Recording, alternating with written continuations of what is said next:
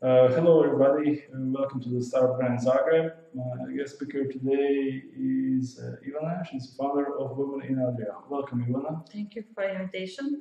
Well, thank you for being here. So, tell us a little bit about yourself. What do you do? Well, I run Women in Adria, which is now, after 6 years, it's basically a media brand for women in business, for corporate women and for women entrepreneurs, in one sentence. That's pretty cool. So, can you tell me a little bit about how that actually, even better, how did you start that business, or why did you start this business? Well,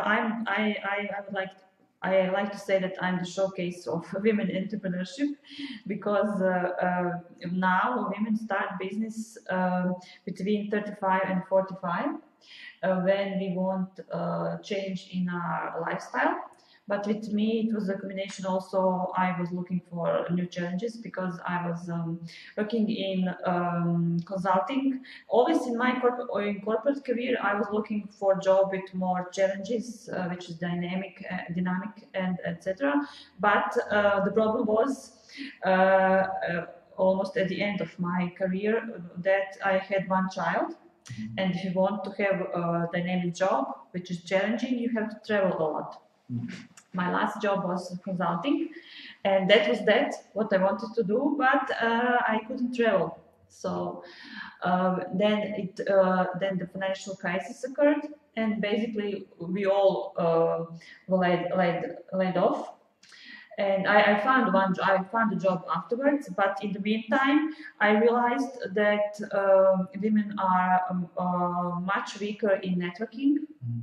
When I was looking for a job, I realized that I don't have the network.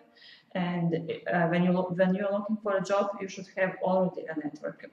So I had time because at that time I was pregnant with my second child, and I started to organize networking events for women, and also started the LinkedIn group, Women in Adria.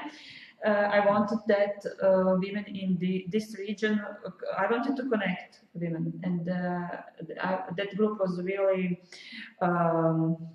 We had a lot of discussions online and meetups live in live. And after I found the job, I was thinking what to do with this. One direction was to do a non-profit. And then I realized when I was on my job that it really wasn't challenging, and I realized that I couldn't find that job that I wanted. And when I was in this women's networking for almost a year or more, I realized that in the world this can be business. That there are business networks that function as business. And then I decided to start my own business that would be focused only on networking events. And our first event was this networking breakfast, which we run today also, and women like it very much. But very soon I found out that the business cannot be sustained only on if we only have networking events, especially in this part of the world, because networking is very new. Yeah. Or at least it was 6 years ago.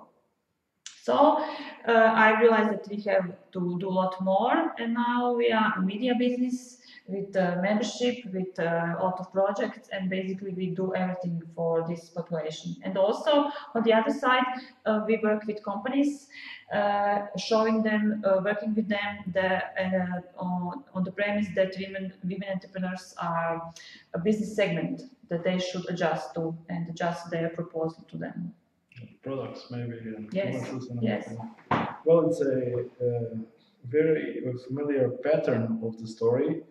So you had a personal problem and you had to solve it, and then saw a market need. Yes. Also, the problem was that when I finished university, I couldn't find anything women's media wasn't what I was looking for. So, and I realized that there are a lot of other women like me.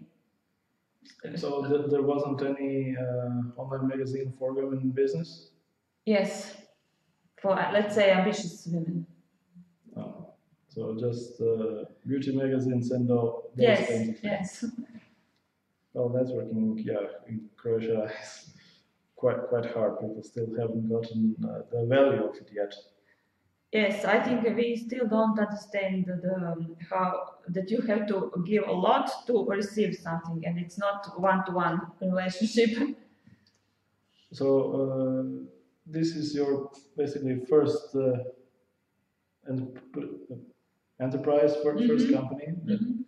So what is some of the other things you did before? So you worked for corporates before. Yes, I was economics. I finished economics and started to work in my whole corporate career was in Big Four. First in audit with PwC, and after that in Deloitte in advisory.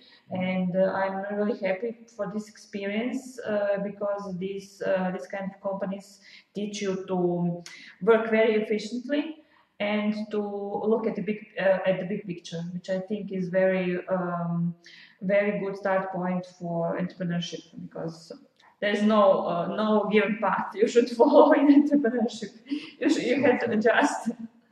So true. You've been doing this for how many years now within Adria? It's now 6 years. 6 years. So what is the biggest challenge you had? Biggest problem? Our biggest challenge was, I think, that we were ahead of the market. Because I was starting, and even now, a lot of people think that women entrepreneurs are social responsibility and not a business segment. And on the side of the companies we work for. And when I started this in 2012, that was the big problem. Now situation is much better because European Bank for Research and Development has done a lot of work with the banks and explaining them that women entrepreneurs are business segment, they should adjust to them. And I'm just trying to translate this to other companies like telecoms and insurance, and there is really a lot of opportunity. And I think things here now in our region are much better than in Central Europe. So what would you say was the biggest surprise during those 6 years? Something you didn't expect? The biggest surprise for me was when the EBRD started to work with companies and with banks, and then when I realized that what was I suggesting them we should do was really the best practice. And now, and even some of our projects like supplier diversity are which is very unknown and really top in the Europe. Okay.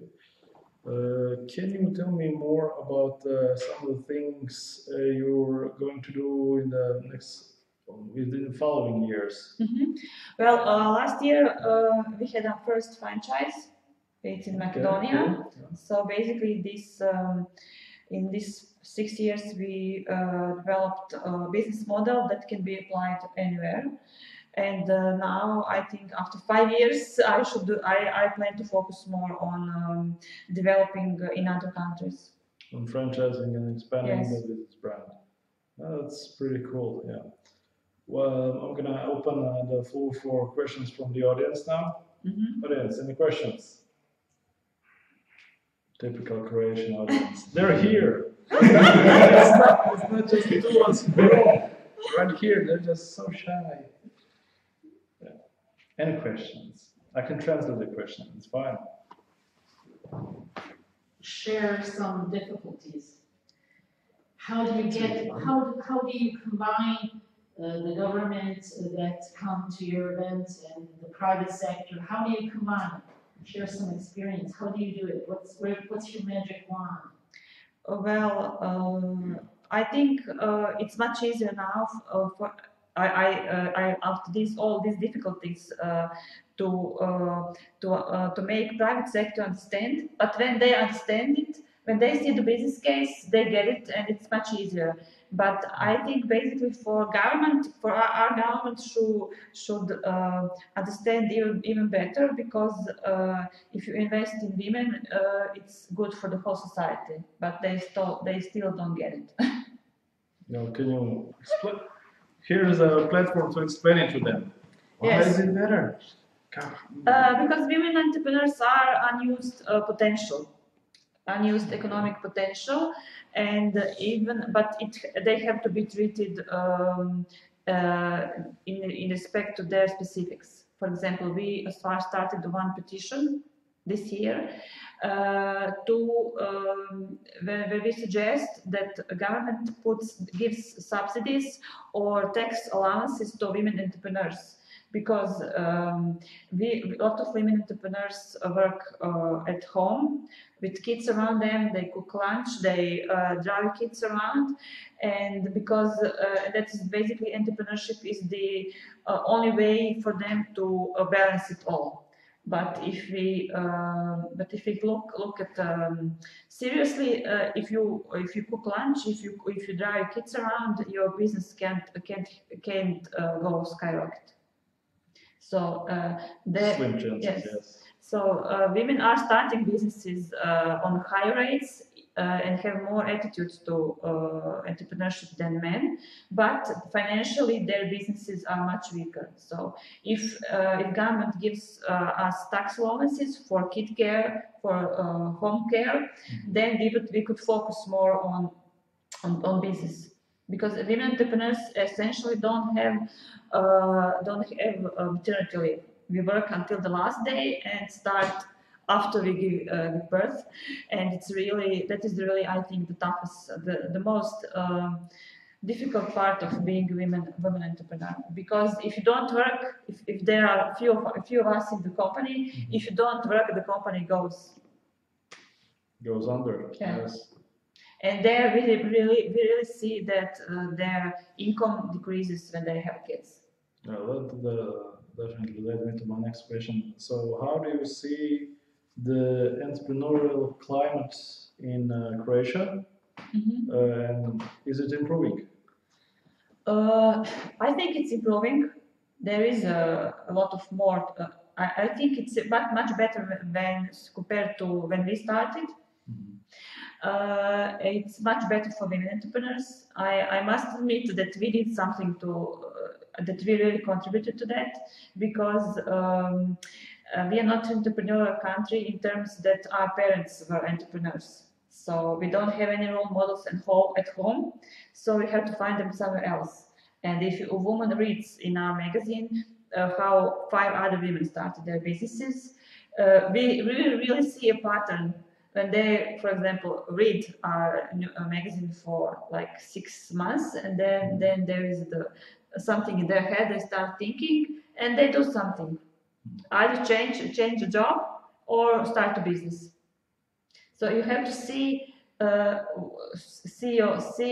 can't be what you can't see. No, that makes sense. Yeah. My personal experience: start a business, then quit your job. They have a price on that one. Yes, but you have to. Yes. Our last book was from employee to entrepreneur, because we get a lot of questions for women.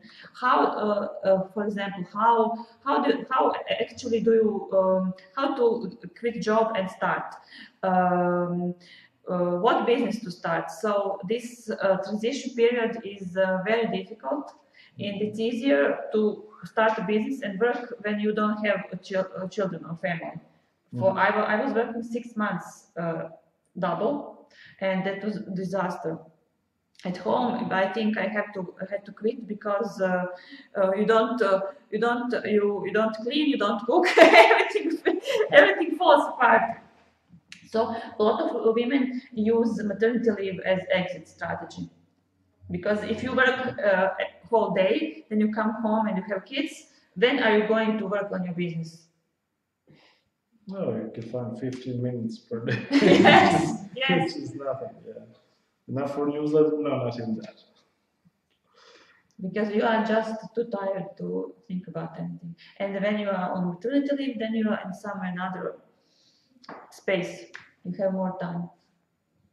So, but what about access to knowledge and experience? Mm-hmm. So, if it's, for example, I can only speak for startups, you know, to have a better chance of having a successful startup, it might be good for you to work in a startup.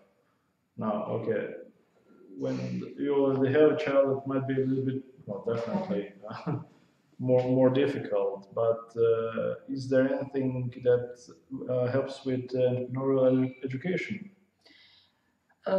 Yes, I agree with you that there are a lot of gaps. When you start a business, you are expert in your field, but you are building a company, and especially when you start employing people. Mm-hmm. And that's very high risk for entrepreneurs. And now that's the reason why we have a series of events on this subject in Croatia, because you don't have HR director, you don't have your in-house lawyer, and basically you are at risk, at high risk of employing wrong people. And then that's the big risk for your company. If it's a small company, it cannot afford an HR. Yes, but there are now services Mhm. like CFO outsourcing, HR outsourcing. Yes, but I think you in your business you have to come to the point that you realize, okay, I can't do this by myself. I have to engage this person. That was my lesson I learned with HR, for example, because on my latest. Employment, when we were employing a new person, the HR person was present at interviews, and now I don't want to do anything without her, because I had so much problems, so much risk attached to HR that it's really not worth it. You have to. I think you have to go through something bad to really teach, to really learn that you need experts. I think that's a startup lesson for everybody. Everybody learns very soon. Well, that's quite true. Yes. Yeah, that reminded me of my own problems, lack of HR. Then again, it's a little bit different when you're startup and you can actually pay the people. You just try to form a team, including developers. Then, well, he wants to, or she wants to work with me. No one else does. You can't hire. Yeah. Yes. But it makes sense. HR is quite an interesting field. I actually subscribe to HR.com. Do you know it for many years now? Mm-hmm. I feel it could be really responsible for basically almost growing the company culture, because they're the people who look who is hired, what everyone does together, what are some of the things you shouldn't do, you should do. But come back to you. Yes. Yeah, well, I think that's if you are building a business, when it's three people, it's the same. Like you should have the procedures the same as there are 30 of you. Because as soon as you start building your procedures in the company, it will be easier. Otherwise, it's complete mess up, and the business cannot grow. Yes, completely agree. So, what kind of initiatives other than grants and what do you call it, subsidies then for female entrepreneurs would you also recommend? What would be nice to have to increase the number of female entrepreneurs? I think this government support is really crucial, because that would be the key for growth of women's business. And of course, few years ago we had special funds just for education for women entrepreneurs and for investment. and that's good because it turns, if you put money aside for women entrepreneurs, that only means that more women will be able to get these funds, and that's very simple. Do you know there's actually VC funds that are dedicated to funding only ventures? I know. Well, I'm gonna still continue the sentence, but good. No, with either women founders or majority female co-founders. Like I think Golden Seeds, a bunch of others. As I always look at what's going on in the startup world, I see more and more initiatives for women startups. Yes, which is great, and for women tech, also great. Is there maybe any other question from the audience inspired by our great talk here? The silence is overwhelming. What's the plan? How do you see the future? I see us expanding to other countries. In which way? Networking, the media platform, everything. To the franchises. Yes. So, what would you say? Do you have any goals in numbers? Like no. 1,000 new companies or something like that. For women entrepreneurs? Yeah, sure, why not? Well, I mean, I know I started Selma, I think, from Vienna. I don't know, do you met her? Yes, So 1 million startups, and I know there isn't a million startups. So that's an interesting number. Yes, that's nice goal. Well, I think I don't have such a number, but I think for women entrepreneurs, future is definitely good, and there will be more and more women-led companies, and I think this number will grow much faster than women in corporate world, because now entrepreneurship is basically, they discovered entrepreneurship as some kind of new career. When I finished my university, I didn't know there was this option. There were no entrepreneurs, and now my 3 daughters are really, since they are everything around me, they are aware of this opportunity, that they know the word entrepreneur. I didn't know the word when I was 5. I didn't know what that meant, and I tried to bring them on our events, and I think it's really I think it really puts some seeds in them, because when you are somewhere, you are just and it's I think everything is about community, and you can say that, justify that on all our events there is some special energy. So, and everybody leaves with more energy that they came with. That sounds pretty great. So that is one of the topics I'm very interested in. So creating a community. What was your experience from the first time? What was the most difficult part? Expanding it or getting the first people there?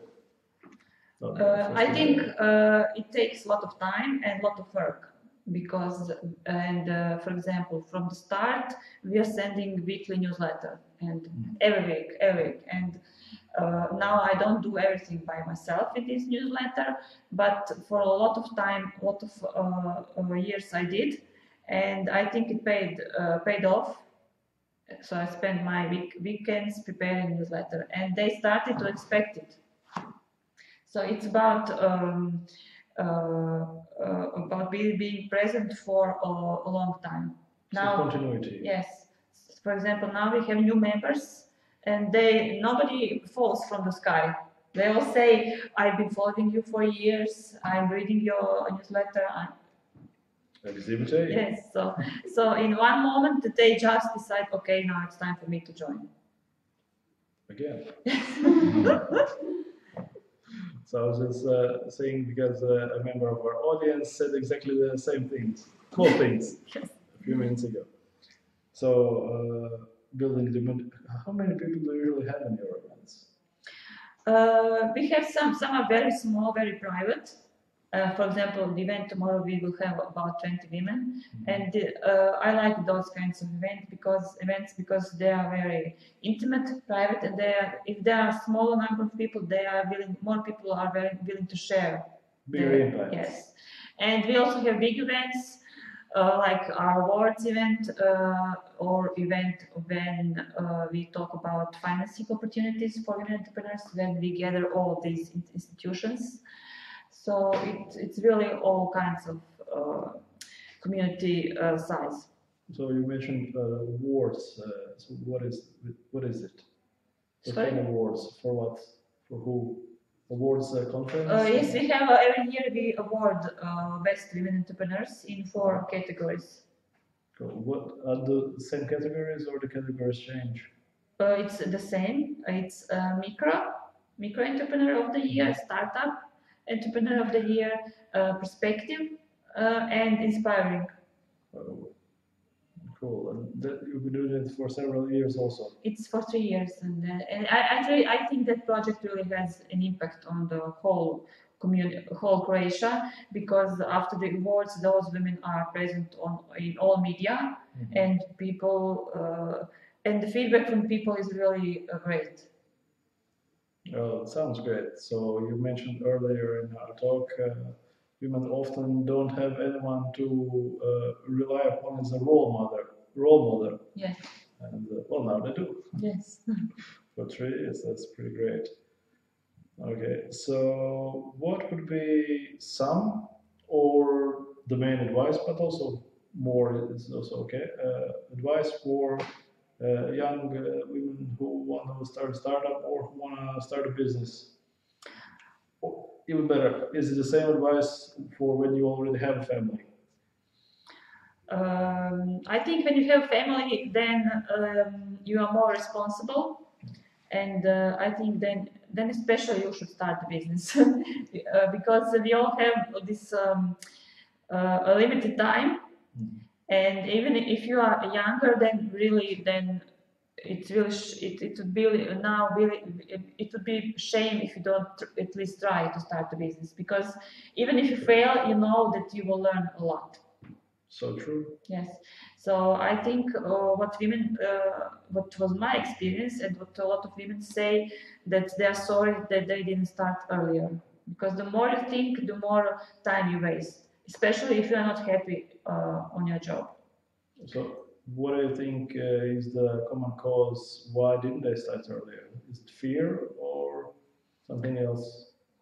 Well, now I think the time has come that at 35 they start to think more about the quality of their life when they have kids, and that was also the case with me. You work, you want to build some career, and you reach something, and then you see that it's not that. You see that it's nothing special, especially if you don't see a lot of women leave corporate world because they don't feel that their values that it's in line with their values. They try to change something.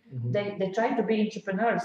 Yeah. But not many corporations are able to accept internal entrepreneurs. So they are very dissatisfied, and that now that in combination with private life change, then they decide to leave. So basically, they want to make a better impact. Yes. While making a better change in their own life. Yes, exactly. That's pretty cool. So, is there any advice you would give to female founders who don't have a family yet? Now, it might be equally as important, because they'll probably be faced with a choice. Okay, do I start a family or? I think I think now I'm 41, And when I was 20, I was thinking that 40 is like old lady. Now, I think that's better to have kids earlier. And now at 40, you will be more experienced. You will have more life experience, business experience, and your kids will be won't be babies, and you could focus more on business. So if they, especially if they are young entrepreneurs, I think without any problem they can manage the kids and the business. I'll pass this along to my sister, also 3 girls. Well, okay, this covers most of my fireside chat questions and material. Maybe you have actually you said the advice message for female founders in Croatia? Well, the message is to sum up, just start, don't give up, and there always, I think there always comes the sun. Even if you think there's no hope, everything is falling apart, the things always, there is always sun behind the corner. The sun rises each day. Yes. That's true. That's the life of the entrepreneur. Yeah. Well, I'm not a female founder, but I'm also gonna give advice. So if you've seen this video, it would make a lot of sense to at least come to the networking breakfast and meet some of these great women. Thank you. Well, thank you for being here today. Thank you for invitation. And thank you for coming here today.